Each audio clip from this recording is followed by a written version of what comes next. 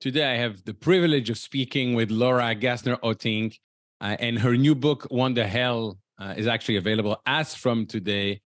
An amazing conversation from an amazing person, very inspiring. Going to learn a lot about yourself, and you're going to hear stories and maybe the moral of the stories that you can apply to yourself. So enjoy the conversation with Laura.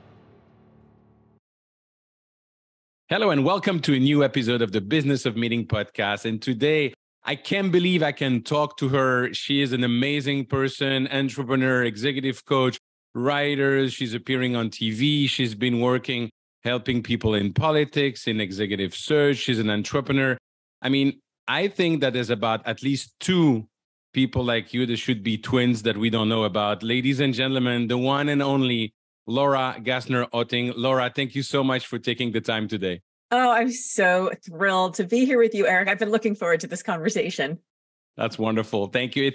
I didn't know where to start because you have such a rich life, so diverse. And, people always think it's another overnight success that took 10 years in the making. So first thing first, what is your journey? Well, my journey is definitely more than 10 years to become an overnight success.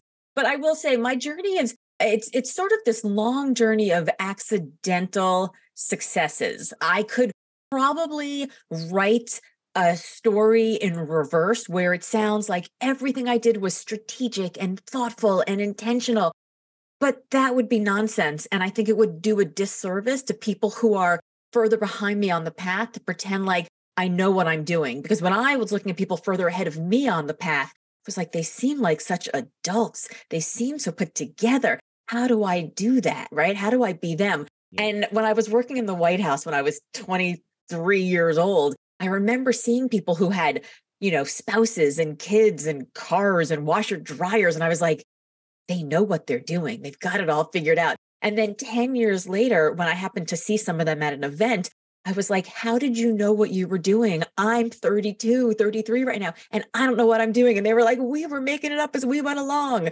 So I think that I could tell you that everything I did was purposeful. But the truth is, all I did, my journey is one of doing interesting things with interesting people, and interesting opportunities arose. I was in law school. I realized I didn't want to be there. I dropped out. I joined a presidential campaign of this unknown Southern governor who was talking about this idea of community service. He said, there's nothing that's wrong with America that can't be fixed with what's right with America. And I was like, yes, that makes sense. And I still believe that to this day.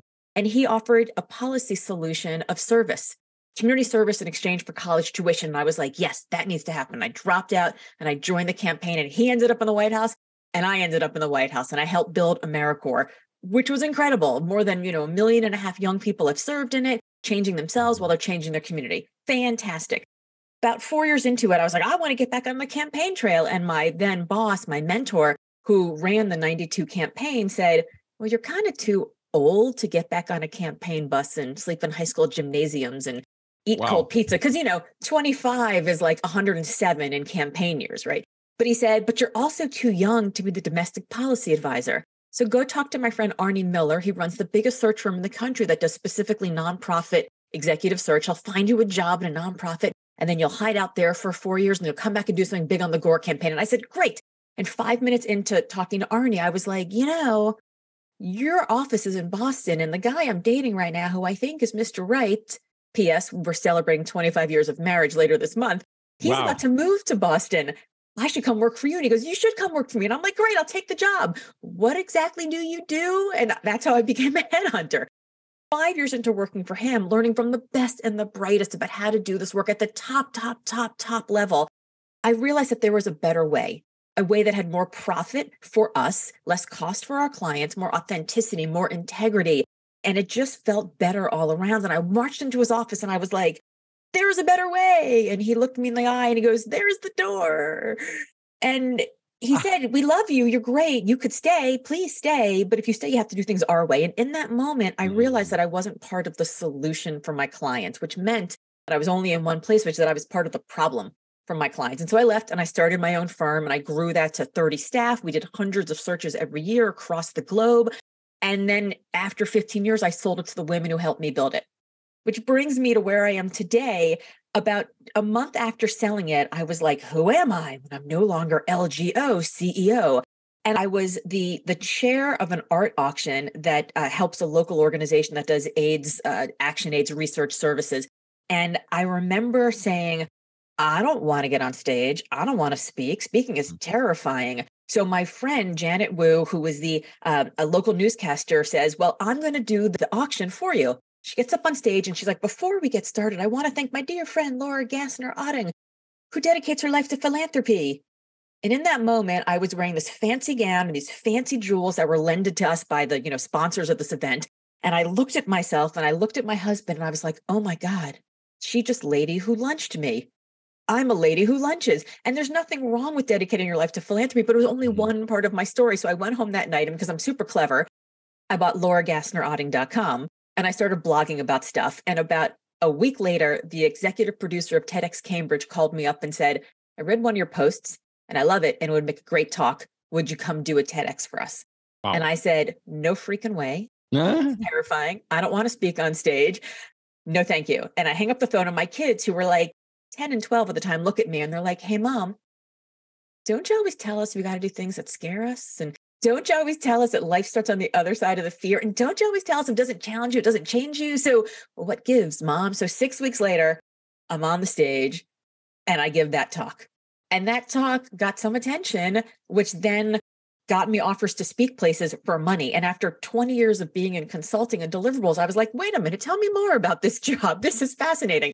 And then as I started realizing that people who were getting paid what I considered real money had books, I was like, I better get me one of them. So I wrote Limitless: How to Ignore Everybody, Carve Your Own Path, and Live Your Best Life, based on 20 years of executive search and what I realized actually causes success and happiness. Mm-hmm. And that brings me to where I am today. Now, I'm 5 years into the speaking business. I'm about to launch my second book. I'm on the road everywhere, doing media, doing speaking. And it is, by my count now, a fourth career that I never expected to have. That's wonderful. And we're going to talk about your last book, Wonderhell, because we're recording this, but it's going to be broadcast on the 4th of April, which is today. Launch day. The book is available. But we're going to get to that in a minute. I just want to reflect on what you just said. And the word that comes to me is serendipity. When you were talking about your career, and it's easy afterwards to try to pretend that there was a strategy. That's rings a bell with me. My first job, I found it after studying business when I met a guy at a barbecue. Uh-huh. And then the second one was when I met people on ski holiday. So totally. And I wanted to ask you, when do you know, and how do you know that you need to end what you're doing right now and move on to something else? Is it the guts? Is it the reflection? Is it conversation with your husband? By the way, you're going 25. I just celebrate 23. So you have a little advance on us. Yes. Well, but how long were you together before you got married? After 3 months, I proposed. Oh, wow. I said, we were only together 2 years, and I thought you were going to tell me 5 years and you were actually ahead of me. But see, when you know, and that's your gut. So Wonderhell is divided into 3 sections, and it's sort of organized around this idea of an amusement park. We think success is going to be fun. Mm-hmm. And then we get there and we're like, why isn't this more fun? Like, why is it actually getting harder? And just like an amusement park, you're like, I thought this was going to be fun. And then it's like 3:00 in the afternoon and you're a little sunburned and the corn dog in your stomach is kind of like wanting to make a break for the exit as you're in the line for the roller coaster. And you're like, what do I do now? Do I go to the bathroom? Do I wait in line?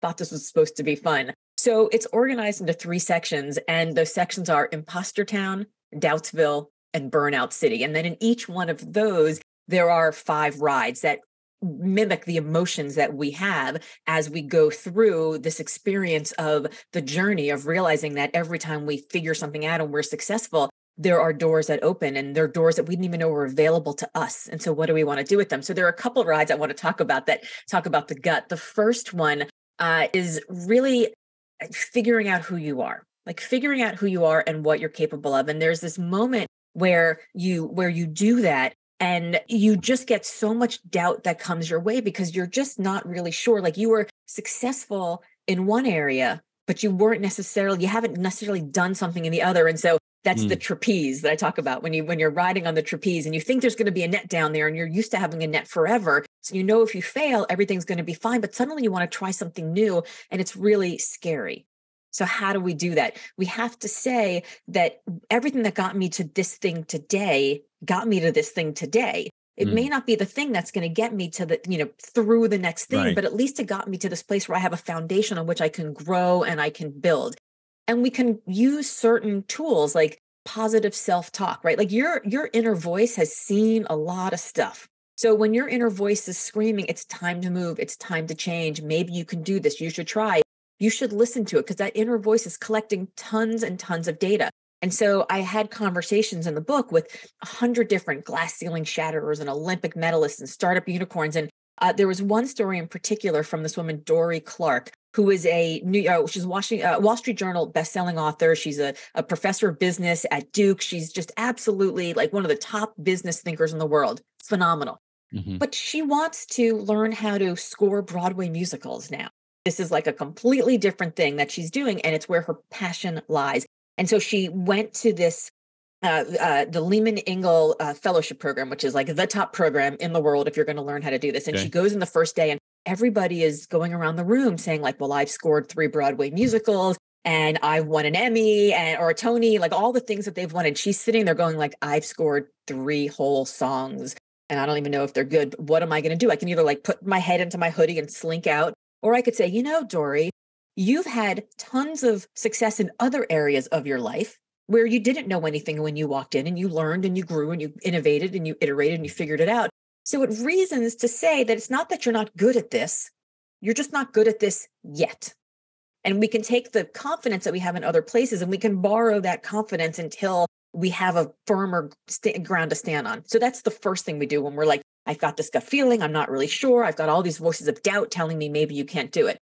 The second ride I want to talk about is the loop-de-loop, right? Where you keep going back to the beginning over and over and over and over. And that's about adopting a beginner's mindset. Whitney Johnson, who is, again, another one of the top business thinkers in the world, talks about the S curve, where when you're at the bottom of an S, everything is really hard. You don't know what you're doing. You're moving really slowly. And then suddenly you hit the upswing and things are good. And you're like, I'm figuring this out. Everything's amazing. And then you get to the top again and you're like, things are slowing down. I'm kind of mailing it a bit. I know how to do this. It's not hard anymore. I could just be here forever. But what happens is eventually the S ends and you fall off. Yeah. And when she talked to me about this idea of the S curve, I had this moment where I realized, oh my God, I fell off the top of my S curve. When I was running that search firm that I talked about after 10 years, I had this moment where I went up to a client meeting and I was not prepared. This is not a story that makes me sound very good, but I did the fancy dancing and the making it up as I went along and the talking out of my ass majorly. And we got the work because I'd been doing it for 10 years and I knew enough to be able to react and respond and I could do it. And on the elevator on the way down, I texted my business partner and I said, I just committed malpractice. I think it's time for me to go.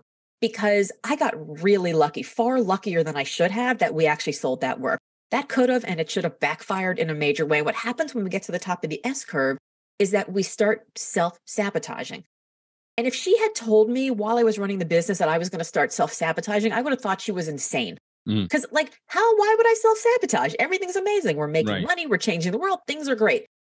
And then when she was telling me the story, I reflected and I said, that's exactly what happened. I self-sabotaged because I got complacent, because I got bored. And so we have to notice when there are these moments when we are no longer bringing our best to the work that we do, when we no longer care as much about the outcome. A friend of mine said to me years later when I was like, I just got sick of pitching. He said, you just got sick of winning. And I thought that was a fascinating way to put it because I was so expecting that we'd get the work because I knew how to do it already that I wasn't working as hard. And those were the moments where I should have said, it's time for me to pack my backpack. And one of the things Whitney taught me is that when we do pack our backpack for the next adventure, the next S curve, we have to make sure to pack everybody else's backpack with us because otherwise they have no idea and they get scared. Now, when you pack this backpack, you also like a leap of faith, or you've always known what you were going to do, or you just say, you know what, I know I'm done with this. something will happen in the future, but it's time now to stop. Is that how it happened? I thought I wanted to go into venture capital. I was like, I've spent the last 15 years building a business. I've built government programs. I've built political action committees. I've built nonprofits. I've built this for-profit business. Like, I know how to build things. I'm a serial entrepreneur. And I've spent 20 years sizing up talent, right? Will somebody show up when things go haywire, when everything goes sideways at 2 a.m? Will they show up? I've spent 20 years sizing people up. So I was like, that seems like I'd be pretty good at figuring out venture capital, right? Mm.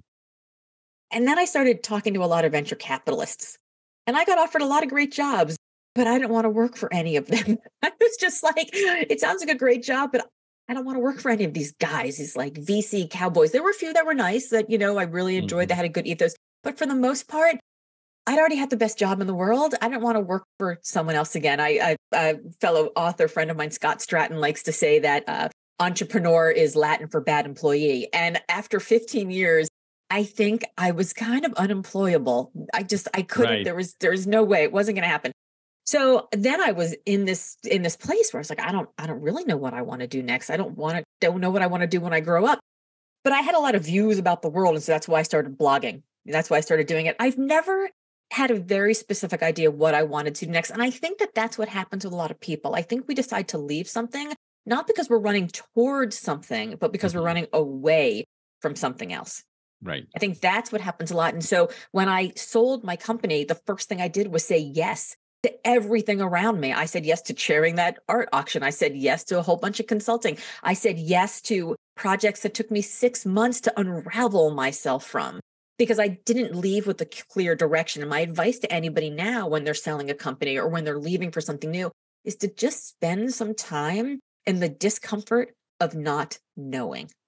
We feel like we can't end a bad habit until we've decided a 17-point plan about a good habit. We can't break up with a relationship until we've found somebody new. We can't stop eating crap until we've, figured out the new diet. The truth is we can stop the bad thing without starting anything else and just sit for a little bit and be comfortable being uncomfortable, because that's when we discover what we actually care about and what we actually want.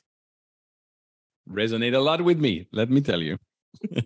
I wanted to ask you as well, when you were talking about all your successes and what happened, and I'm sure there's been also a moment when the S-curve went down very quickly in a very unexpected manner.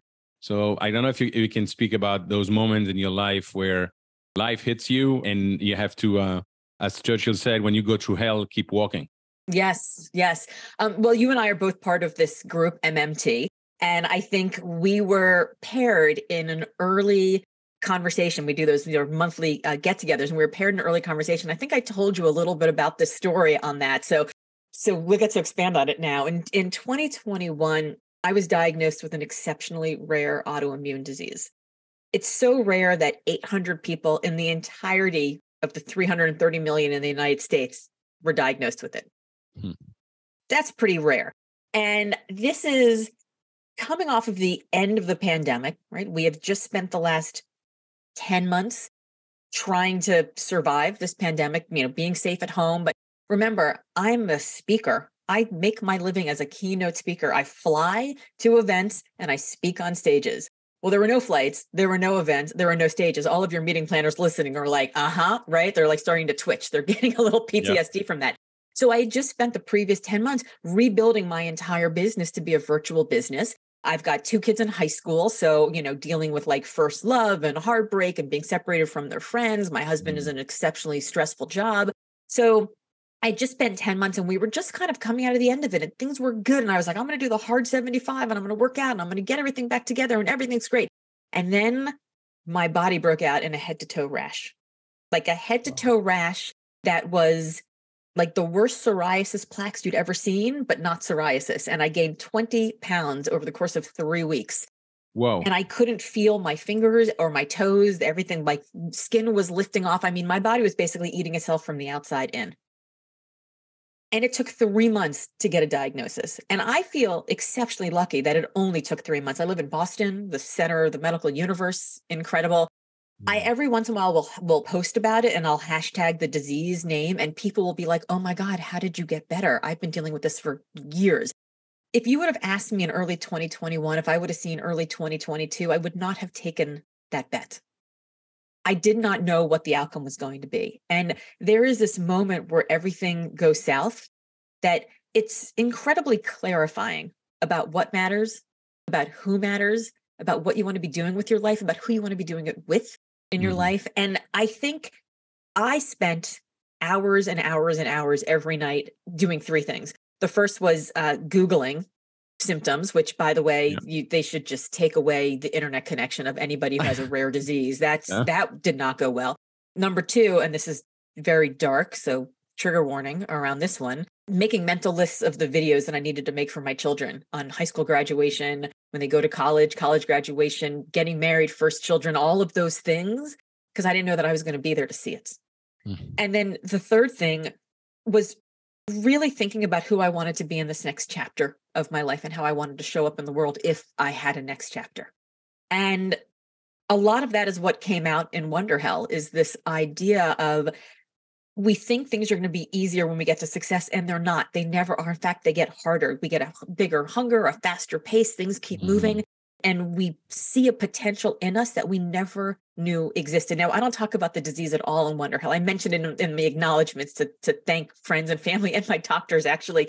But when we have these moments where we realize that there is something else inside of us, whether it is a different gear or a different chapter or a different layer, those are the moments that we have to stop and think and figure out what it is we actually want. Because those are the moments where the burden of this potential walks into our psyche and goes, "Hey, what you got for me? What are Mm. you going to do with this newfound you that you didn't know existed last week, last month, last year?" So this book isn't really about this idea of like bigger, better, faster, more. Like you just discovered you could do more, go for it. It's this idea of every time you see that there's a new you inside of you, which are you going to choose to be? Are you going to choose to Mhm. be the you that was yesterday? Or are you going to choose to be the you that you see as possible in the future? And the only one who gets to decide which you become is you. Thank you for sharing that. It was just when you're talking about those videos and everything, it's my wife's grandmother always said, God forbid us from having to experience things that we don't know we'll be able to fight. Yeah.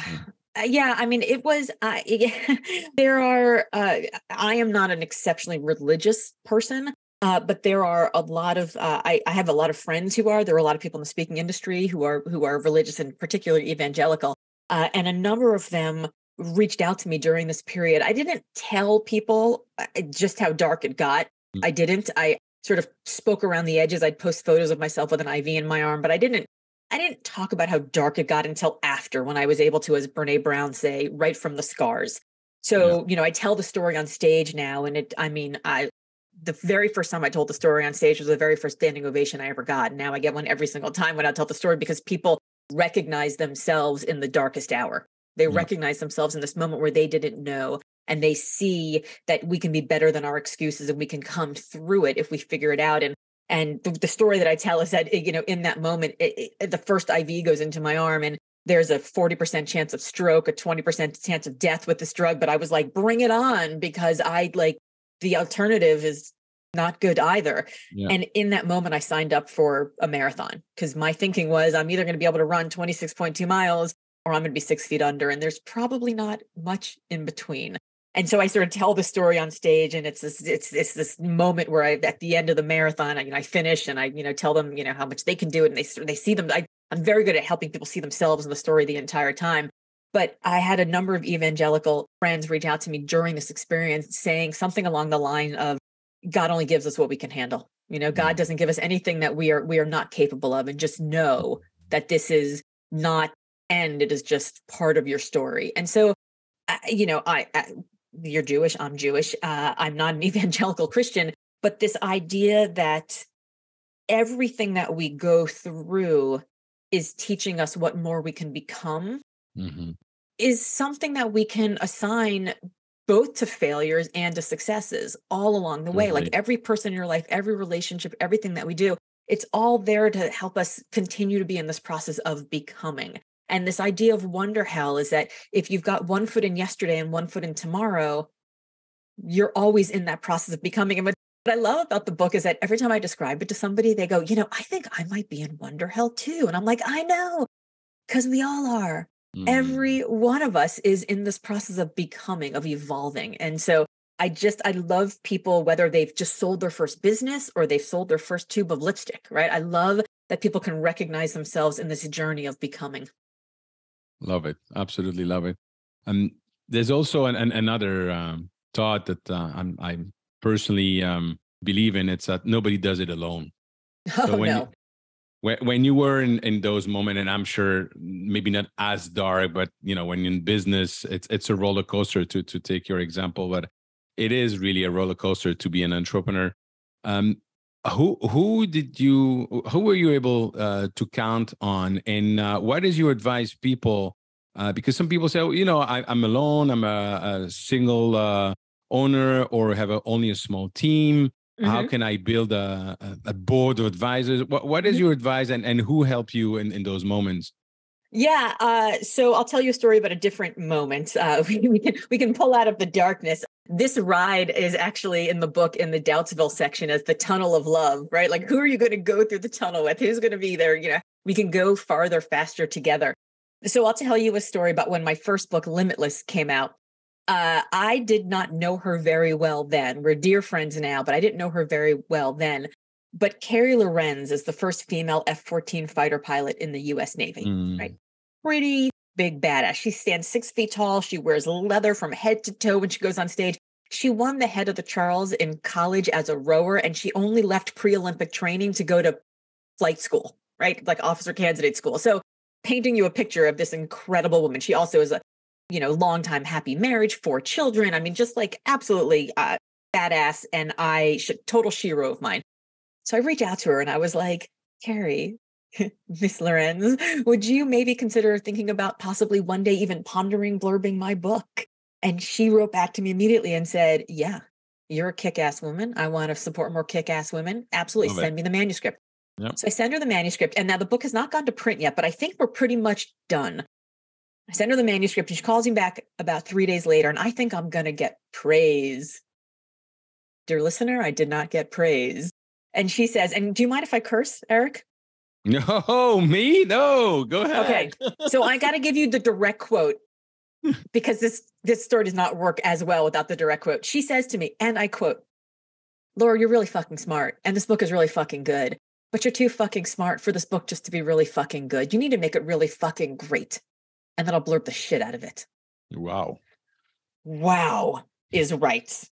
So then she spends 45 minutes on the phone with me. And for the meeting planners listening, she spends the 45 minutes in between sound check and when she goes on stage, which most people know is like the moment where speakers get their head in the game. Yep. Now, she is so good that her head is always in the game. So she could spend this 45 minutes with me before she did what she calls getting show pony ready. So she spends 45 minutes with me. I was like, I know it was like 95% of the way there. And I just couldn't do it.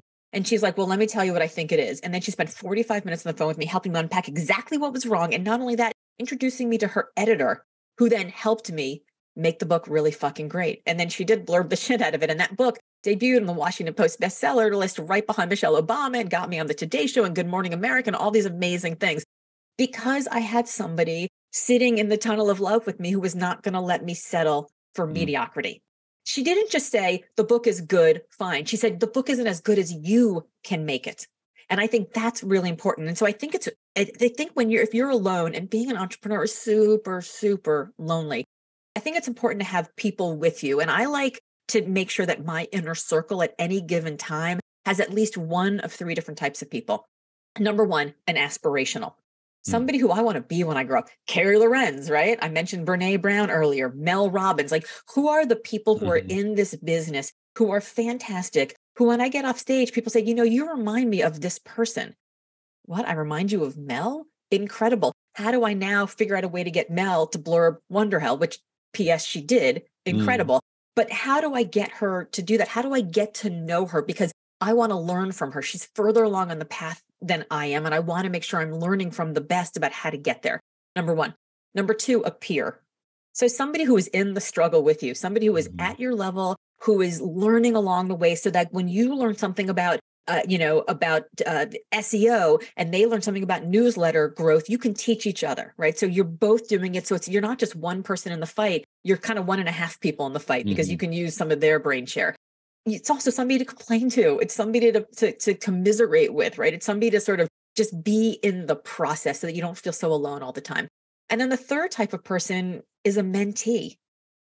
So many of us have imposter syndrome all the time. And in this book, interviewing these 100 incredible, like just superhuman people, I was shocked to find out how many of them still have imposter syndrome every time they try to do a thing they haven't done before, which of course is why they're imposters, because they haven't been there before. Having a mentee, somebody who you can, who calls upon you to ask you questions, the best way that you can feel like you know something is to teach somebody something that just comes natural to you at this point. So if somebody's going to call me up and they're going to be like, Laura, how do you organize your content so that you're always hitting your audience exactly with what they need to hear? I can go, oh, easy. Let me tell you how I put this together. And they're like, oh, that's brilliant. It's not brilliant.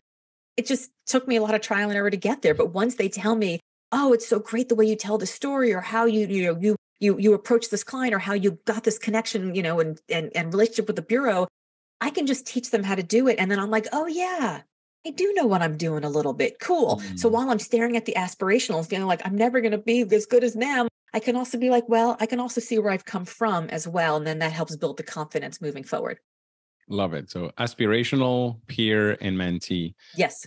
Talking about imposter syndrome, I have 3 daughters. According to my wife, I'm the father of 3 daughters. So I've been brainwashing them since the beginning. We had, since I read Lean In from Sheryl Sandberg, we had her picture and the quote, if anybody tell you that you're bossy, tell them you have executive leadership skills. So that's always since they were kids. Now the other one is going to graduate, going into the working world. And she said, well, I don't know if I should apply for this. And I reminded her of a story that I read in Lean In, which is basically when there is an opening, a job opening, men who qualify maybe 50% will run for it. And women will wait to be confident that at least 85% and 90% of their skills qualify to apply. So they've been passing on all the time. Is it also your experience? And what would you say to all the women listening, and especially to all my daughters listening, when they're going to get into the working world, the real world? Well, I would say that the statistics of women needing to have 85% of qualifications is probably actually lower. It's actually probably worse than that. Based on 20 years of executive search, what I can tell you are the men that applied were like, I'm breathing. Awesome. I'm qualified. And the women were like, I don't have every single thing. It says, you need a graduate degree and you have to have, you have to have a depth of understanding in this particular area. And I have to be able to raise, $10 million a year. And you need to have 15 years of experience. And I've got all those things. I said, I only have 14 years of experience. Maybe I shouldn't apply. And you're just like, oh my God. And what the other thing I can tell you from 20 years of executive search experience is that there are no perfect candidates. Literally not a single candidate ever hits every single qualification 100%. And it's a matter of what else they bring to the table that might not be on that list also. So I would say apply with abandon. And if you're applying, even if you don't get the job, you get experience in the interview process. And even if you get the interview process, you get experience in the job application process. And keeping your resume up to date and your cover letter, and just like being in that space where you are putting yourself in the deal flow actually makes you luckier. There's another chapter in Wonderhell called The Fortune Teller, and it's all about how you make your own luck. And one of the things that we've learned is that you can actually make yourself luckier. People aren't just born lucky or unlucky. You can make yourself luckier by putting yourself in the deal flow, by applying for things, by having conversations, for letting people know that you're out there and available for positions, so that when something comes up, because most of the jobs are actually not listed, when something comes up, they're like, oh, let me think about Eric's daughter. She'd be great for this. And then they reach out to you, and then you're an applicant pool of one, right? Mm-hmm. So that's a pretty good way to do it. So she can make her own luck, but the only way you can do that is to be constantly in the flow. So that's the first piece. The second piece is imposter syndrome itself is gaslighting women all over the place. Like, just Think about the name imposter syndrome. You're an imposter. You don't belong. Maybe you should leave. You have a syndrome. Gee, are you sick? Maybe you should sit down. Right. So like what imposter syndrome does is it says that there's something wrong with us. There's, a couple of women who wrote an article in Harvard Business Review who talked about how imposter syndrome is actually being placed on the imposters as if we are, awful, that we are victims, that it's our fault. When in fact, the systems were built by, cisgendered, straight white males. Yeah. So of course we're imposters because the system wasn't built by us or for us. So of course we feel like we don't belong. The system is created, the 9-to-5 workforce was created for when men went to go work and women stayed home. Like who's to say that the only time that work can get done is 9 to 5? That executive search firm that I ran for 15 years, we were purely virtual. I founded it in 2002. Wow. We were remote before it was COVID cool, right? Like we never had office space. I had staff who worked everywhere from, Seattle around the world to Siberia, right? I literally had staff all over the world and they worked whenever they needed to work. If we had a client meeting at 2:00 in the afternoon, they were on that Zoom it wasn't Zoom at the time, but they were on that meeting for, the 2 p.m. But if they were working at 10 a.m. or 10 p.m., I didn't care. And people were always like, how do you judge the quality of your team's work? And I was like, okay, you're sitting down by the quality of my team's work. It's not rocket science. And so if we are feeling like imposters, it's not because there's something wrong with us. It's just because we're working within a system that wasn't built for us. And so it's important for us to understand that if we start by assigning ourselves as the interloper, then we're already assigning ourselves from back behind the starting line. But if we assign ourselves from, isn't this great? I'm bringing a diversity of ideas, of background, and good for me. I feel like an imposter because I'm in a place I never thought I'd get to. How cool is that, right? It's not, oh my God, I've never done this before. It's, oh my God, I've never done this before. And so it's really just about renegotiating the emotions that we have around the doors that we're walking through. I love it. And one thing that also struck my mind listening to you is you're obviously a very determined, strong, and experienced person. And you also have an open mind to be able to get criticism when the story you mentioned about Carrie Lawrence telling you when your book is ready and then that she's telling you it's not good. And you, instead of reacting against that, you take it in, you go back and you make it even better, which is wonderful. And that's also something that getting criticism and being open to that takes a lot of courage, but also takes a lot of good mentor. Carrie is a good mentor to you. So how do you find mentors in this world, in this competitive world? So I don't look for mentors. I look for mentoring moments. And I think there's a really big difference between those. When you look for a mentor, if somebody called me up right now and they're like, Laura, I'd love for you to be my mentor, I'd be like, I don't have time for that, right? I'm launching a book. I'm on the road every single week. My youngest is graduating from high school and I want to be present. Like I want the time I have free to be present for him, right? I want to I may love you, but you are not my priority right now to mentor you. But if somebody called me up and said, Laura, I'm having this problem. Can we spend 15 minutes? Can we spend an hour? Can we talk about this one particular problem? Because you are the person of all the people in the world, like you are the one who I know has the perspective to help me through this. Now, they may just be like, I need some help. Can I pick your brain about some random thing? And I'll be like, you know what? I'm probably not the right person. There's a lot of other people. But if I am the person who can help somebody through it, I'll absolutely spend those 15 minutes, that half hour, that hour, whatever it is they need. I'll often tell them they should call me at 6 a.m. because that's when I'm on my treadmill or my rowing machine and we can meet and move instead of meeting and eating, because that doesn't work for me. It also takes away the middle of my day. And I end up losing, the stuff that I do for myself. My self-care hour is the thing that always falls apart when somebody wants to pick my brain. It also, it gets rid of some of the tire kickers, right? So if somebody really, really wants my help, they'll figure out a way to be there for when I need them. And they're like, wait, but I don't know that I could talk for an hour and work out. I'm like, you don't have to. Like, I'm going to be working out. We're going to be on the phone. You could be sitting at your desk. I don't care. But if you want my free advice, I need to be not losing that hour. So I'm happy to give somebody a mentoring moment anytime they need it. I look for mentoring moments from my mentors. Like I can't say to Carrie, hey, I want you to be my mentor. Can we spend an hour a week or an hour a month every month? She doesn't have time for that. But if I call her up and I say, hey, I'm trying to figure out how to navigate this one particular speaking gig that I've been offered. It's international. They want to do books. I'm not quite sure. How do I figure out the fee? She'll give me a mentoring moment around that thing. And then if I go back to her or somebody's giving me a mentoring moment a couple of days later and I tell her how it was resolved, and then I reach out to her later and I tell her how the event went, and all of a sudden she's invested in my success, those mentoring moments actually do turn into mentor relationships, but they're not built on this artificial calendar. They're built on actual content and need. Love it.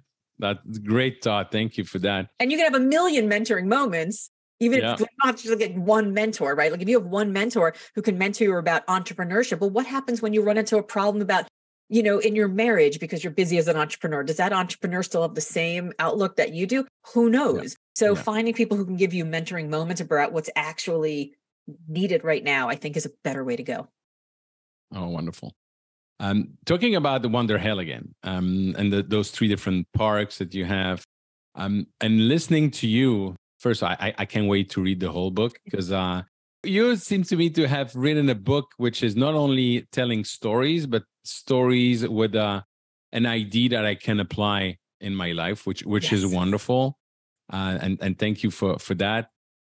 When you're writing Wonderhell, when do you know that, okay, this is a story I'm going to tell, and what are people can expect when they're reading the book now?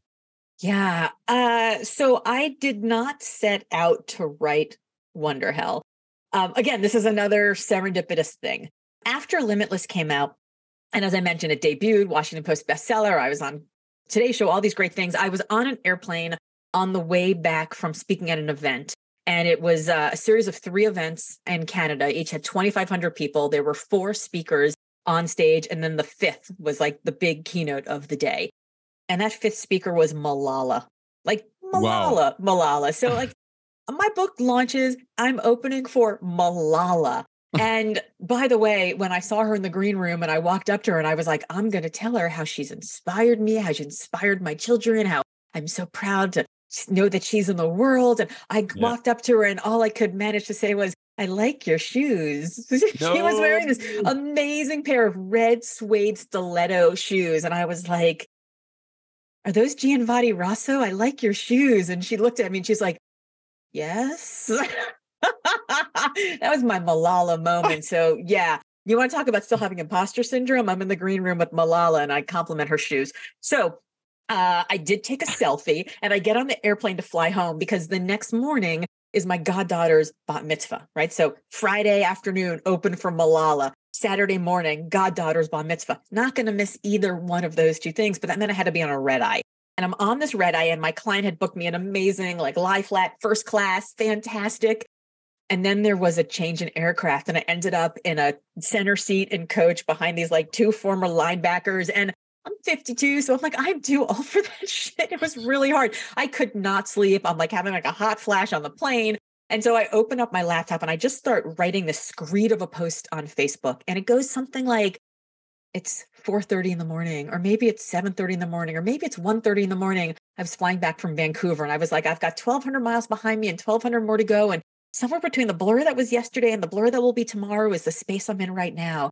And the space that I'm in right now is Wonderhell. It's incredible. It's amazing. It's wonderful that I was able to have this experience yesterday. And also, now all I can think of is, well, I was on the Today Show. How do I get on Good Morning America? If I could get on Good Morning America, who gets to sit under the oak tree with Oprah? She's got to pick someone. Why not me? And all I ever get from this like self-help nonsense is, if you can name it, you can tame it. And I was like, I don't want to do that. If you can name it, you can claim it. I want to say right now that I'm going to be unapologetic about what I want to be and who I think I can be and how big Limitless can be. And why not? It's exciting. It's wonderful. It's humbling, but it's also now anxiety provoking and stress inducing and identity shifting. And it's kind of hell. It's Wonderhell. And within like 5 minutes of posting that on Facebook, like I got like 100 comments and shares and people were like, that's a great word. And a friend was like, not for nothing, but wonderhell.com is available and you should buy it for 99 cents. And my publisher of Limitless said, I just got to say that Wonderhell would make a great title for your next book. And I was like, oh, ha, ha, ha. Didn't think anything of it. Keep doing my speaking things for like 8 or 9 more months. And then boom, COVID happened. And then I found myself doing this like online, showing up for my community every single day at 10 a.m. and just talking at the camera about like, we can get through this and we can do it. And I believe in us.